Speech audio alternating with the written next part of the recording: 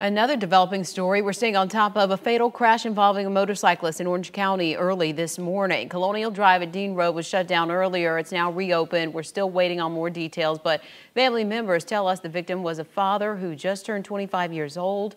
We're not identifying him until we get word from the Florida Highway Patrol, but family members say the man would take a ride every Thursday with a motorcycle group. 6 people were detained after the crash, but they were all released. FHP is investigating.